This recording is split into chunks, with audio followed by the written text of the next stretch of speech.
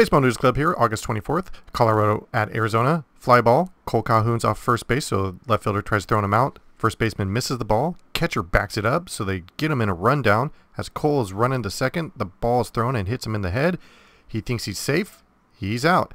Now, normally as a base runner, if you're hit with a ball, you're safe, and that's what the coach comes out and argues. This is Arizona coach Torey Lovello. He comes out and argues, and as he's arguing, umpire tells him, put it on your mouse. He puts it on, it falls off, then it falls off again, then it keeps falling off. And he's arguing, keeps falling off, it keeps falling off. So basically what they're saying is umpires is since Cole saw the ball coming, he's out for runner interference. Normally you're safe if you don't know the ball's coming in to hit you.